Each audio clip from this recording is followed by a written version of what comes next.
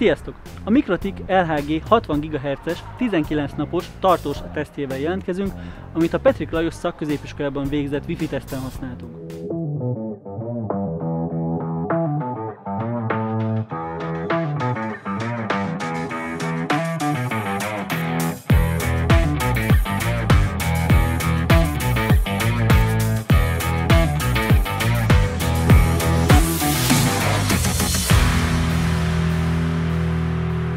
A mostani teszt során egy 1 kilométeres szakaszra az Észtelekom szakemberei telepítették fel az eszközöket, amelyeket korábban az LHG teszt során ismertettünk.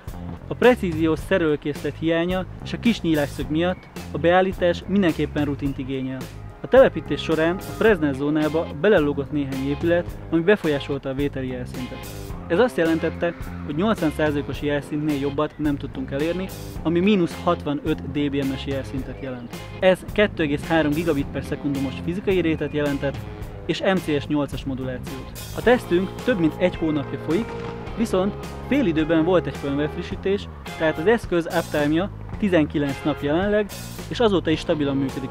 Budapesten nyár elején gyakoriak voltak a záporok, zivatarok, ami azt jelentette, hogy a vizsgált 19 napos időtartam alatt 22 alkalommal szakadt meg a kapcsolat. A 19 nap 50%-ában 80%-os jelszintet értünk el, de sokszor volt 65-ös jelszint is, de 20% alá nem ment az eszköz. De érdekes módon a moduláció MCS 8-ról az esetek 95%-ába nem ment le, amikor lejjebb ment, akkor is MCS 4-nél alacsonyabb értéket nem láttunk.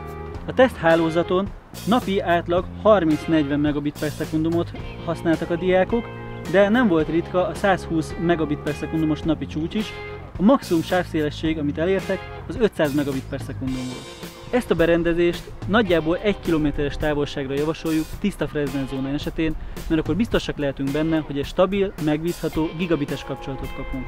De azért felhívnánk mindenkinek a figyelmét, hogy nagyobb esőzések, záporok esetén ez a kapcsolat is könnyen megszakadhat. Ez volt a Mikrotik LHG 60 GHz-es tartós tesztje. Erről a helyszínről legközelebb szeptemberben fogunk jelentkezni a Wi-Fi teszt folytatásaként. Köszönjük a figyelmet! Iratkozzatok fel a csatornánkra, sziasztok!